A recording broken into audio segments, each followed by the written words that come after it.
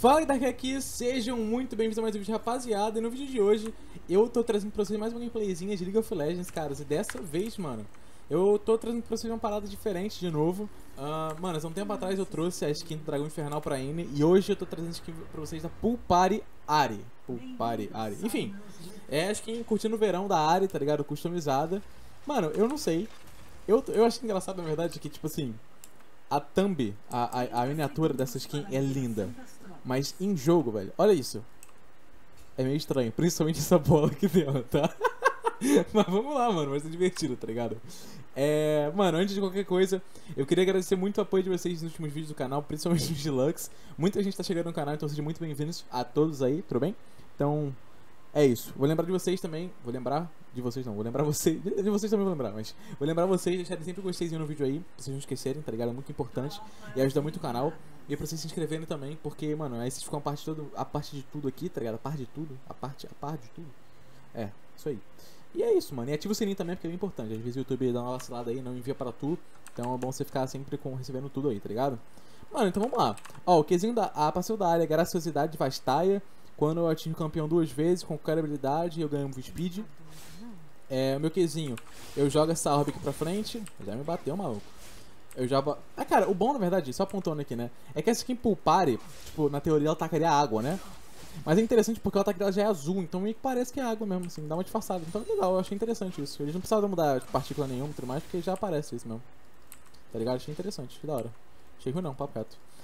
Bom, o Qzinho dela, eu jogo essa orbe daqui, o orbezinho vai pra frente e pra trás. Ó. Ué. Pera! Mano, a almofada, olha as ideias. Mano, a bolinha de praia, ela chega na minha mão antes do meu Q voltar, velho. Meu Deus do céu. Não tá sincronizado. Vou tacar de novo pra vocês darem uma olhadinha. Mas olha só, se liga. Presta atenção no... Ó, na bolinha que tá na minha mão, tá? Na bolinha laranja da minha mão. Ó, vou irritar aqui o Zed. Aqui, ó. A bolinha já tá na minha mão de novo. E não, porque não voltou, velho. Que bagulho tosco. Mas, cara, tipo assim, não é nada profissional essas skins a gente custam, tá ligado? Então eu acho que...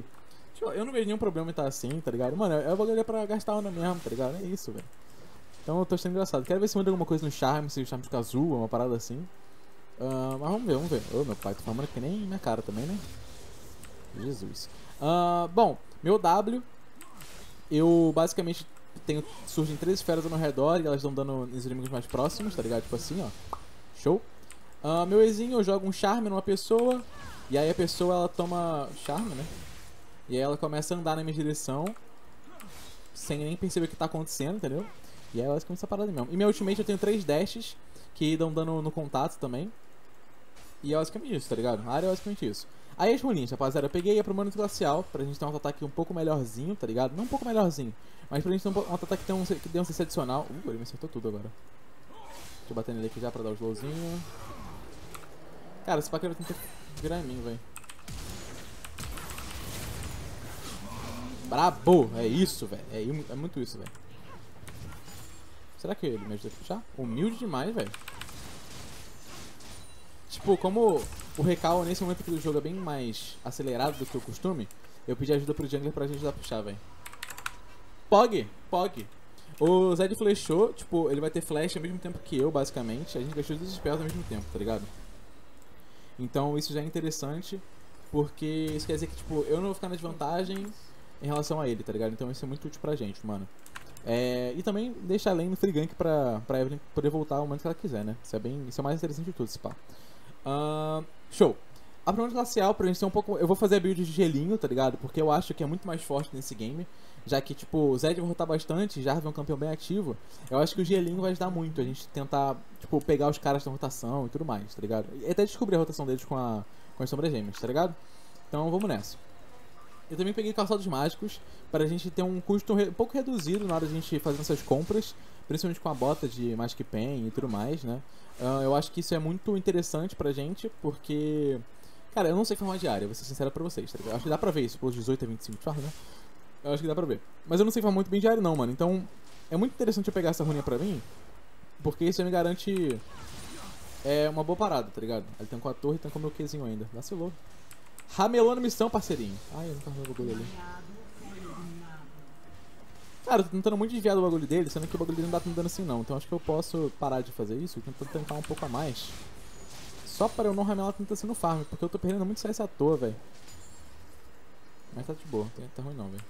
Quer dizer, tá ruim sim, mas enfim, vocês entenderam esse pack, bagulho. Eu não vi onde é que os Diamond apareceu pela última vez, então eu não tenho noção da rotação do cara. O que eu vou fazer é, eu vou andar pro top, pro último Kevin tá topside, e eu vou tentar guardar essa rotação aqui do cara. Então se ele passar por aqui a gente vai conseguir perceber. Show? Eu também peguei Minion Dematerializer, porque como tipo, a gente vai fazer uma build que meio que priva um pouco a gente de ter AP, tá ligado? A gente ter o Minion Dematerializer ajuda bastante, porque inicialmente a gente pega mais XP, a gente pega XP mais rápido. Nossa, peguei já agora ferozmente, viu? A gente pega XP... Caralho! Não consigo falar. A gente pega XP mais rápido. Foi, XP mais rápido. Porque quando a gente explode o Minion assim, insta, ele meio que morre direto, né? Ih, papai, eu cancelei o auto-ataque. Se eu não tivesse cancelado, acho que ele tava morto, velho. Acho que ele tava muito dead. Ou não, né? Não sei. Vem cá, irmão. Tá maluco tu, parceirinho? Eu já vou estar no meu mid. Cara, eu vou nisso aqui bem tranquilo, na real. Tá, eu não vou ultar nele não, velho. Não sei se eu posso ultar na real nele, porque eu não sei se ele vai ter combo, tá ligado? Então, se eu ulto no cara, gasto minha ult, ainda mais contra um Zed, e perco meu combo assim, é meio bosta. Meio ruim pra gente. A gente fica meio desprotegido, tá ligado? E o cara tem free... Ele tem uma posição muito gratuita pra combar a gente quanto ele quiser, tá ligado? Então, como eu quero evitar um pouco isso... O menino não morreu, o menino não morreu, o menino não morreu. Tá bom, vou só sair aqui agora. É isso. Estamos tranquilos. Estamos tranquilos. Cara, o Zed gastou o ult dele também. Então a gente tá bem even nesse sentido. Opa, eu vou aqui, eu fecho isso pra caralho. Eu já só vai dar o combo pela parede, né? Ele não tão bate assim, é. Então... Não tem muito o que fazer ele mesmo, não. Suavecito. Não tem uma pink aqui, você não quer tirar pink, não? Eu vou tirar pink então, dá um XP, fica tranquilo. Tem BO não, parceiro, tem BO não. Deixa eu voltar lá pro mid que ele tá puxando a wave agora. Eu tô com menos charme que o cara, então tem que focar um pouco mais de CS aí, tá ligado? Ele tá começando a ficar com vantagem de farm. Ele tá com 46 já. Cara, eu não consigo acertar um charme no cara, é impressionante. Até agora eu acertei quantos? Zero, né? Um total de zero. Foi incrível esse meu total de 0 charmes que eu acertei no cara. Show, tô gastando muita mana, então eu tenho que maneirar um pouco nisso também. Mas tá tranquilo. Eu também peguei... e o Minion Dematerializer, além de pegar XP mais rápido, que eu tava tentando falar, mas não conseguia, nem por um milagre, a gente também consegue... Aqui, cara. A gente também consegue... tipo, limpar a wave melhor, tá ligado? Então acho que isso é o mais útil, inclusive, do bagulho. Cara, eu não tenho mana, entendeu? Então acaba se tornando uma parada bem complexa aqui, essa mid lane. Mas eu vou. Se Evelyn quer ir, eu vou, mano. Cadê o slow aqui no cara? Nossa, mas ele pegou. Mas ele não vai conseguir matar. Foi uma bad isso. E pera que eu ainda perdi meu flash. Feels bad, mano. Feels bad. Tá bom, tá bom. Tem BO não, tem BO não. Eu jurava que a Evelyn tava 6 já, mas ela não tava não. Tava bem longe na realidade. Tá suave, tá suave, tá suave. Se eu pego... É porque eu acho que se, tipo, eu vou mais rápido, na verdade, ali... A gente matava ele, se pá. Porque eu ia conseguir dar o flash nele. Ele ia tomar slow do meu hit também. E além disso, também ia tomar meu ignite. Então eu acho que... É isso que vai. Eu consegui trocar aqui, se pá. Não troquei não. Pior que eu não troquei não, velho. Não foi útil esse cara daqui. E ele morreu pro meu Zed. O Zed foi feio. Aí... Foi meio trotos pra gente. Mas tá tranquilo, tranquilo, não é o fim do mundo não. Cara, eu não tinha mana agora, era pra ter dado bem antes, tá ligado? Vacilei bastante nesse sentido. Mas tá tranquilo, não tem BO não, mano. O cara tá level 8, eu também tô level 8, eu vou perder uma wavezinha ali que eu não devia ter perdido. Estava perdendo, né? Mas tá tranquilo. Eu vou tentar começar a jogar um pouco mais nas sides. Se eu acertar um bom gank no GP, vai ser tipo excelente pra gente, tá ligado? Então eu vou tentar me basear num side gank, num roamingzinho, e a gente volta pro jogo rapidão. Eu também peguei Perspicácia Cósmica pra gente conseguir ter um pouco mais de CDR nesse início de jogo, tá ligado? Eu já tô com 15% e minha intenção me dá 10, por exemplo, tá ligado? Então, esse 5% faz uma diferencinha da hora. E no final do jogo também eu vou ter 45% de CDR no máximo, se eu fizer os itens precisos pra isso, né? E isso já vai ser uma ajuda enorme pra gente também, tá ligado? Então, eu vou procurar isso. Não morre Z. Obrigado, Z. Cara, tá me vendo descer, né? Tá me vendo descer. O Zed tá descendo de um jeito muito quente aqui, velho. Então ele sabe que eu tava descendo, se pá. Vou voltar aqui pro mid. Cara, eu acho que ele tá parado por aqui. Não sei, deixa eu pingar. Não sei onde é que o cara tá, né?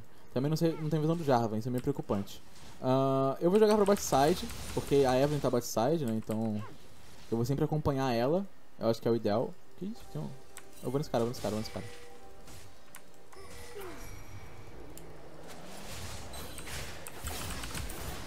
Meu Deus, cara. Eu vou botar nesse cara, fosse.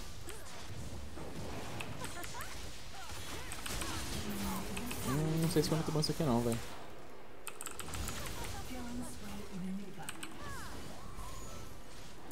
Cara, não sei se foi muito bom isso aqui não, na verdade, pra gente. Foi, tudo bem, valeu a pena, valeu a pena. A Evelyn pegou aqui no Jarvan, o Zed matou ela de novo, mas eu consegui pegar aqui no Zed e eu peguei o shutdown pra mim, tá ligado? Então eu acho que valeu a pena no final das contas. Tudo bem que o Zed, tipo, me deu um shutdown de 150 só, e isso não é muita coisa, mas ele conseguiu me dar um blue de brinde, então eu acho que isso me satisfaz aqui. Eu vou conseguir pegar o blue, quer dizer, eu peguei o blue já, eu peguei o shutdown nele e eu também vou pegar a barricada. Então isso já vai conseguir, tipo, me dar o item e muito mais, tá ligado?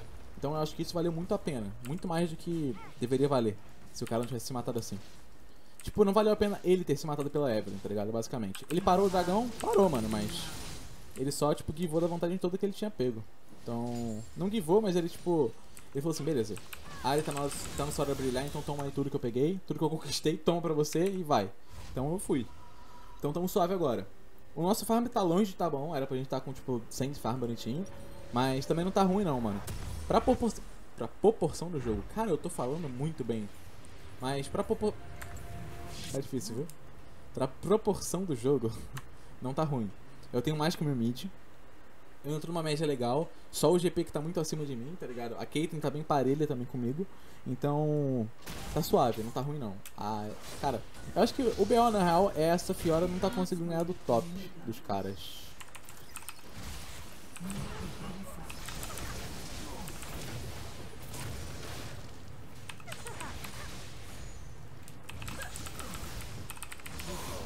Show.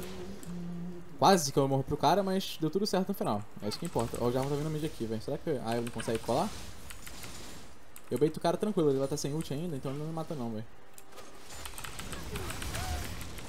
Aí dá o charme. A Evelyn demorou um pouquinho mais pra dar o charme. Ela também não consegue entrar na ult do cara e ela tá sem ult. Foi vacilo meu isso. Eu devia ter visto que ela tava sem ult, que não ia dar pra gente fazer muita coisa ali. Então foi bad minha. Ela podia também ter pingado? Podia. Mas foi bad minha, foi bad minha. Principalmente foi bad minha. Cara, eu tenho que dar um jeito de dar esse roam no mid, no bot, velho. Que? Mano, o EZ só, tipo, não tancou pra ela. LOL. Eu tenho que tentar timar um gank com a Evelyn no bot, na real. Tá ligado? Eu acho que essa seria... Eu tinha flash pra flashar o ult do Jarvan? Se você não sabe, dá pra você flashar o dano do ult do Jarvan, tá ligado? Tipo, dependendo de como você flash, você não toma dano nenhum do ult dele. Então, dependendo dá. Tô longe ainda, mas chegou aí, mano. Consigo guardar aqui pra ele? Consigo. Beleza, ele conseguiu roubar porque eu dei ward. É isto, é isto, é isto.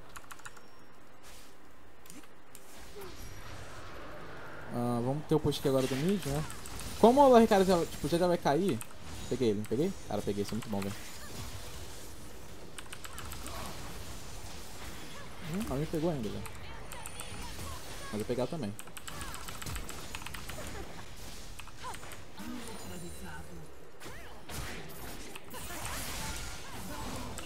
Nossa senhora, velho. Busquei o cara, velho. Busquei o maluco, mano. É isso.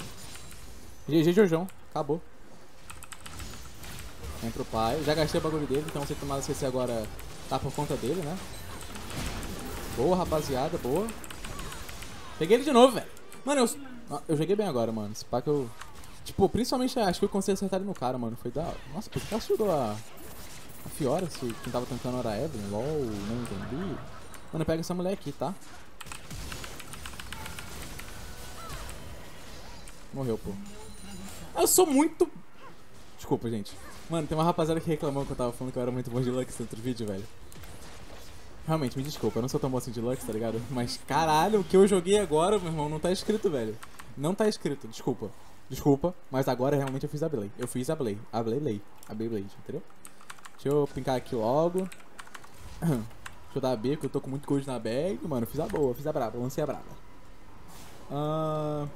Você ficou free farm lá no bot, então isso é bem de boa pra gente, tipo, isso dá um poderzão brabo pra gente, tá ligado? Porque o EZ que tá muito atrás consegue pegar um farmzinho da hora lá agora. E então, tipo, a gente começa a colocar o EZ no game de novo. Então isso é o mais, acho que, tipo, isso é mais brabo de Konoha, tá ligado? Eita, caralho, já vou usar sombras gêmeas. Se ela pegar os edges, o cara tá morto, velho. Mas a Evelyn não tá vendo a mid, né? Tá suave, tá suave, tá suave. Agora ele tá em uma posição muito ruim pra ele, porque ele não pode gastar o W.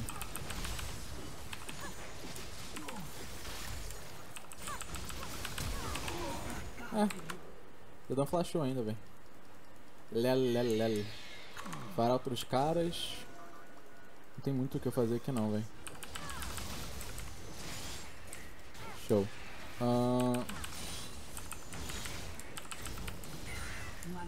Puta, a fera morreu de novo. Talvez eu consiga chegar lá, velho, com essa Jana, talvez. Tinha um Jarvão esperando aqui na moita, rapaz. Eu não tenho muito... Quer dizer, eu não tenho ult, aliás. Eu ia falar que eu não tenho muito dano, mas eu tenho dano, eu não tenho ult. Então eu tô com um pouquinho de cagaço de chegar chegante ali, tá ligado? E acabar me ferrando. Cara, quero muita ajuda aqui no mid, velho.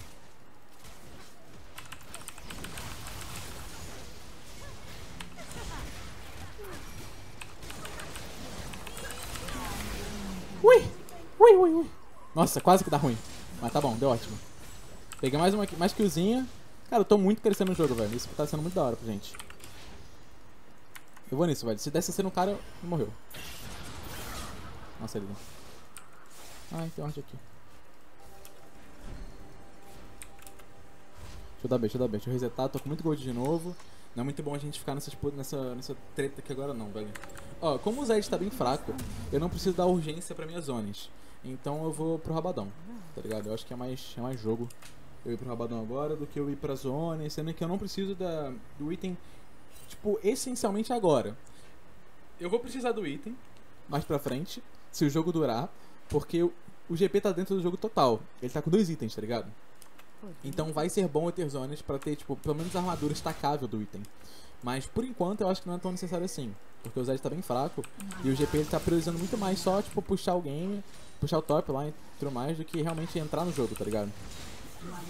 Ai, se entra... Nossa, se esse charme pega nesse cara, velho.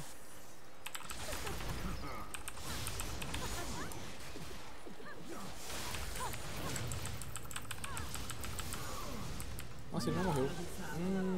Ah, não ignitei ele. Porque, cara, se tivesse ignitado ele, não tinha morrido, velho. Ainda. Não, tinha morrido sim, na real. Eu joguei muito mal. Muito mal mesmo. Eu errei meu charme. Tipo, foi meio burro da minha parte, na verdade. Eu tentei dar predict que o cara fosse voltar na sombra. Depois que ele, tipo, que ele já tinha... Ele podia voltar na sombra, tanto que ele voltou depois. O problema não foi esse. O problema mesmo foi que... Tipo, ele tá jogando até agora, sem aparentar ter noção nenhuma dos meus cooldowns, tá ligado? Quando eu tenho ult, ele tá vindo pra cima de mim, tipo... Foi o que aconteceu naquele early gamezinho ali, tanto que eu não morri e matei o cara também. Então, tipo, eu trolei muito agora nesse sentido.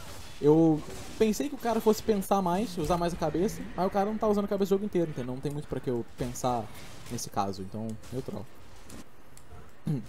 Eu queria muito não precisar de mid agora pra pegar aquele... Pra já romear a bot, matar a Caitlyn e aquela Lux e já pegar meu blue. Ou o blue da Evelyn, né? Sei lá. Mano, eu acho que o principal problema desse jogo daqui na real é o bot lane, velho.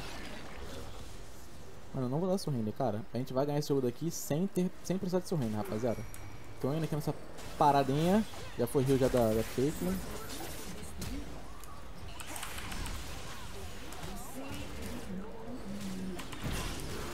É isso. Kill pra Evelyn, sempre muito bom. Pra Waze só abandona nós. Ô, louco. Cara, a Evelyn tá 11 e o Jarvan também tá 11. Ela não tá muito atrás de XP não, vou pegar o Blue.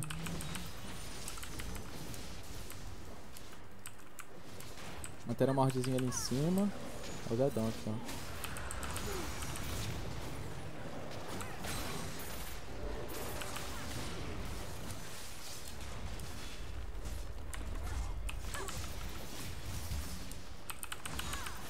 Como eu dei slow no cara, eu consegui acertar o charme depois, tá ligado? Matei ele. Show.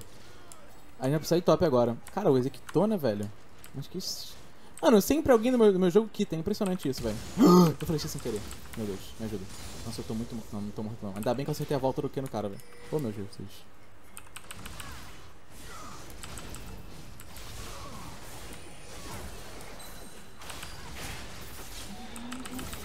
É isso, a Evelyn só limpou os caras, boa. Nossa, cara, eu fiz muita... Eu desesperei total agora nesse segundo wave que eu taquei. Cara, eu jurava que esse Zed só ia flechar na minha cara. Eu só taquei a skill. Eu falei, vai, Jesus tá com você. Mano, eu joguei na mão de Deus. Sério mesmo.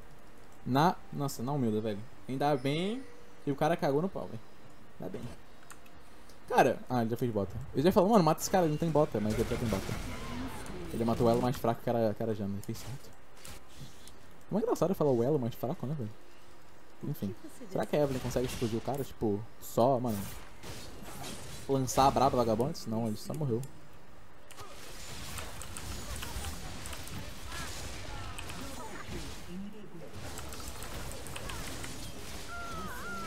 Não matei ela! Nossa, o pior é que ela tava away, mano. Nossa, deu tudo errado agora, rapaziada.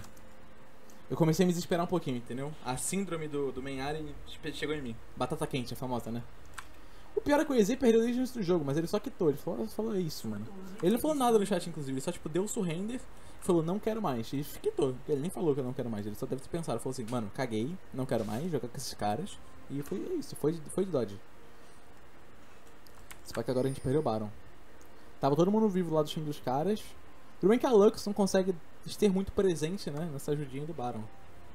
Mas... Não, foi lá não. Nice. Mano, eu preciso muito jogar com essa Evelyn. Tipo, muito. Eu preciso muito jogar com a Evelyn.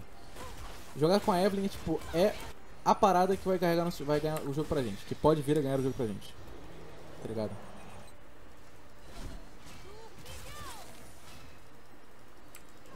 Eu não posso arriscar agora, porque essa movimentação pode ser muito...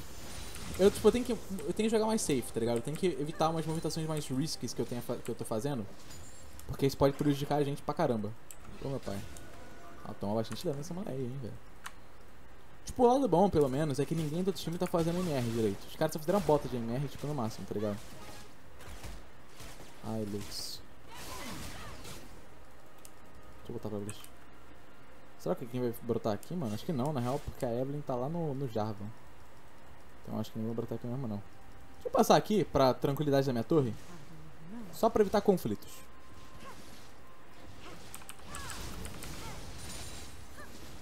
É isso, tem um GPs lá no bot. A gente precisa ter visão do Barão, velho. O Zed tá aqui embaixo. O Lux também tá ali embaixo. A gente precisa ter visão daqui.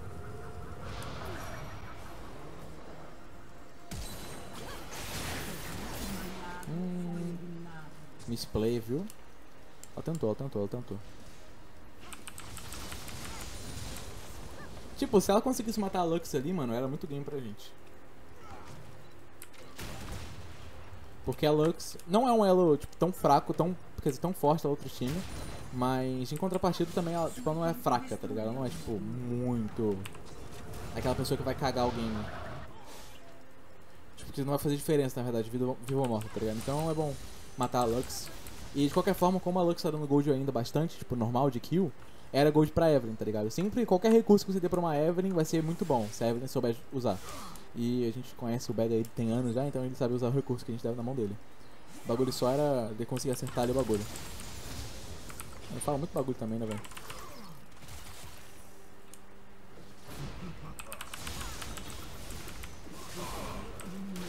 Não saquei muito bem essa ideia de série não, velho. Tomou e casadona. Opa, o cara tá no bot lá. Tô indo. Não tava focado no bot. Mas tô indo, rapaziada. Tô indo, tô colante, viu? Estou colante. Marcolante que fita crepe. Bora. Barão dos caras, né, pai? Mano, a gente tem que matar esse GPzão aqui ainda, velho. Então vamos tentar matar esse cara, vamos tentar catar ele. Se ele tomar o slow e der o W, é tipo humilde demais. Nossa, papai. Pô, a Jana atacou ele pra fora do meu bagulho, do meu combo, mas tá tranquilo. A Evelyn conseguiu completar na gasosa ali pra gente. Vai ter dragão, os caras estão indo pra bot side, então vamos pra cá, mano. Eu acho que a boa é a gente pegar esse dragão aqui pra gente. Ainda mais que agora, tipo, o Zed tá vivo, mas não faz tanta diferença se o Zed estar vivo, tá ligado? Deixa eu pegar aqui essa manguinha aqui pra gente ter uma vidinha a mais. Já que a gente não tem zona, a gente tem que jogar da melhor forma possível, tá ligado? Tem alguém naquela bruxa ali, meio óbvio, né? E aí, a gente vai fazer o bagulho? Não vai fazer o bagulho? Como é que vai ser? Meu papai, errei tudo, velho.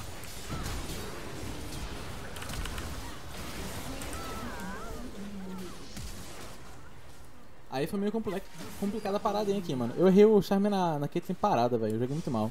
Eu poderia ter dado, tipo, E-Flash, ult, ou ult E-Flash, ou Flash, ult, Flash, ult, Flash, bells, mas eu não fiz nada, na real. O que eu fiz não deu certo, então isso acabou ferrando muito nessa play. Tipo, o problema em si não foi a existência da Caitlyn e a vivência da Caitlyn. O problema, tipo, maior mesmo foi... ela não encaixou e morreu. Acho que ela podia ter esperado um pouquinho ali, porque o Jarvan tava morto. Eu acho que, tipo, não ia ser 50-50, porque eles já não tinham smite, então eu acho que ele podia ter esperado um pouquinho pra pegar o dragão. Tá tranquilo, tá tranquilo. Entendeu ou não, rapaziada? Entendeu ou não? É aquela história, né, mano? Eu tô... Tipo, tamo jogando com -1 já, mano. Os caras a gente tá tentando o bagulho aqui, então vamos só... tentar jogar na humilde mesmo, na moral. E ver se a gente consegue ganhar essa partidinha aqui pra gente, tá ligado?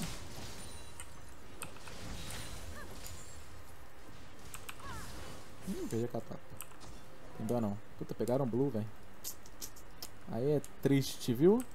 Pegaram meu bluezinho. Tá tranquilo. Vamos puxar aqui o bot, deixar o bot puxado.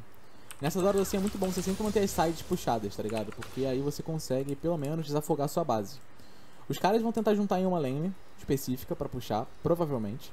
Mas quando você, tipo, junta, ou quando você puxa, dash, uma side, você meio que desafoga essa side durante um tempo. Porque vai forçar com que alguém tenha que puxar novamente e tudo mais, tá ligado? Então, nesse sentido, assim, é bem tranquilo. Ó, o Zé não tá aqui no mid. O Zé não tá por aqui, né? O Zé voltou.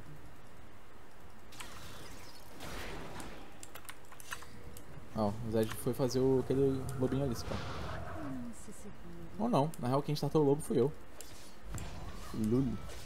Vai ter um GPzão puxando lá o top. Deixa esse farm daqui pra Fiora porque ela tá muito atrás no jogo, velho. Ela tem, tipo, não fechou item nenhum ainda praticamente, então isso é bem bad pra gente. O ruim é que o GP tá tipo level 18, tá ligado? A única lane que ganhou foi a minha, velho. Então isso é uma parada bem chata pra gente, porque, tipo, enquanto o Zed tá level 13, tá, tipo, muito atrás no jogo, eu tô, tipo, nesse estado aqui, tá ligado?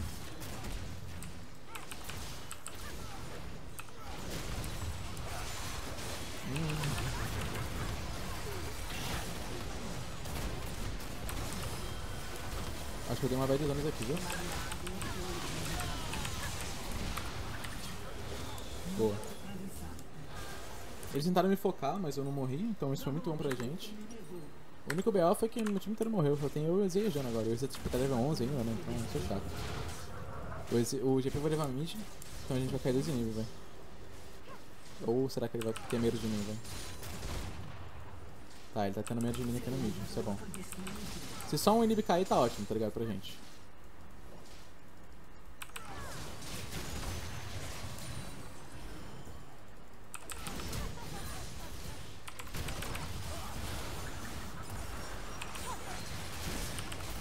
Meu Deus! Matei o cara, pelo menos. Cara, que tapa que eu tomei, velho. Mano, calma, deixa eu sair da minha tela aqui. Eu tomei... Cara, eu tomei muito dano um tapa ali, velho. A Evelyn agora chegou limpando, velho. Boa. Pô, é kill nesse cara também, né? Não? Caixa nele? Caixinha nele? Manda ele pro caixão? Boa, rapaziada. Vamos que vamos, porra. É isso, não tem objetivo vivo? Não tem nada vivo pra gente fazer e cobrar nos caras. Mas vamos, rapaziada. É assim que eu gosto de ver o jogo mesmo. Brabos. Ó, ninguém lá tá fazendo MR. O Jarvan agora, na verdade, tá fazendo um capuz de espectro. Mas, tipo, só ele, tá ligado? Então, mano, eu vou tentar fazer um itemzinho ali que me dê mais AP. Eu não sei exatamente qual eu posso fazer. Eu tô pensando muito bem, na verdade. Porque, tipo, eu posso ver, tipo, tentar fazer Morello. Morello é bom pra esse game, porque o GP se cura bastante, tá ligado? E além de GP se curar bastante, mano, a gente ainda acaba cortando de caneco, assim, o healzinho da Venha, da Caitlyn, dependendo da runa que ela esteja e tal. Eu não tô vendo se ela tá... Eu não tô prestando atenção, na verdade, se ela tá se curando, tipo, muito ou não.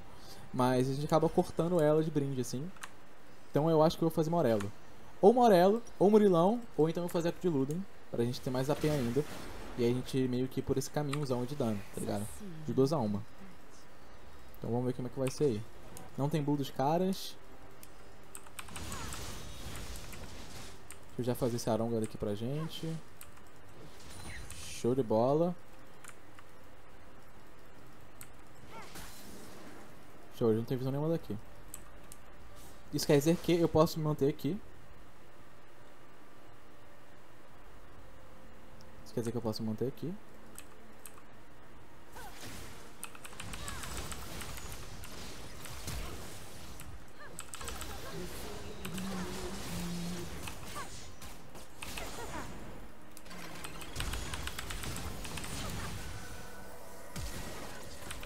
Mano, ela gastou flash heal, velho. Cara, ela tinha flash heal ainda, velho. Isso foi bem triste. O problema na real é que, tipo, o GP tá... Ai, eu vacilei nisso. Cara, mas como é que ela sabia que eu tava naquela bruxa? Eu passei a visão, mano. Tipo, não fazia sentido ela ver que eu tava naquela bruxa ali. Eita, que isso? Matou. É, foi meio estranho, mas matou. Eu acho que o que importa é isso nesse ponto do jogo, né? Matar. Puta, velho. Pior é que, sei lá, mano. Foram, tipo, as duas spells da Caitlyn pra me matar. Contanto que a gente não perca o jogo agora, eu acho que a gente tem, tipo, muito potencial de ganhar isso aqui. O problema só é a quantidade de dragons, né? Vai ser mais um dragão pros caras agora, tipo, bem gratuitão. E em contrapartida a gente tem, tipo, mano, também atrás nesse sentido, tá ligado? Então vamos ver o que vai dar aí, mano. Eu ainda tenho que fechar esse itemzinho. A gente perdeu nosso segundo inib agora e o terceiro tá open. Eles pegaram a alma da montanha, então isso vai complicar ainda muito mais nosso lance de boostar os caras. Tipo, o dragão da montanha é o dragão mais roubado contra o time assassino, tá ligado? Tipo, herói. Porque o time que é assassino, ele não vai conseguir mais, tipo, penetrar tão fácil na sua vida e te dar dano da mesma forma. Porque por conta do shield que você ganha com o dragão, tipo, é um shieldzão bem considerável. E aí, por conta disso, você acaba ficando bem resistente a assassinos.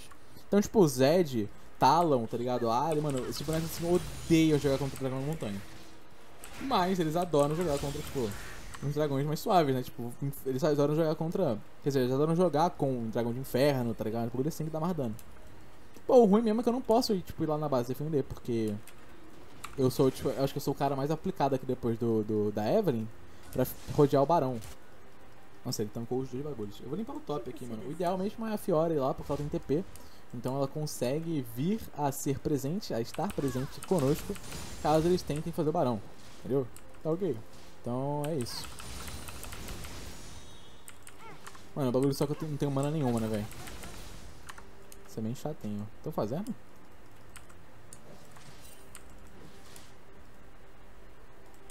Ela não tá com o debuff do barão. Tão fazendo mesmo? Normalmente quando você fica atrás do Baron, você ganha o debuff do Baron. Mas ela não tá com esse debuff. Estão fazendo mesmo. Meu pai, deixa eu descer lá. Fui a chaca.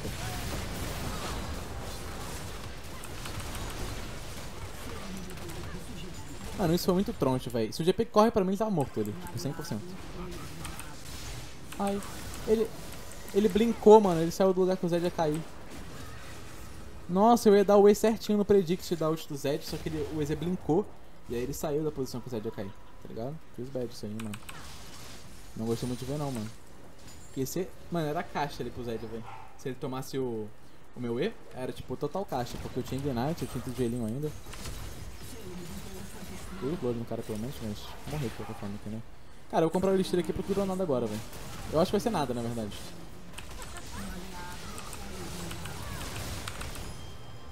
Será que eu consigo? Não. É isso, rapaziada. Se você gostou do vídeo, não gostei, gostou muito, favorito, abraço.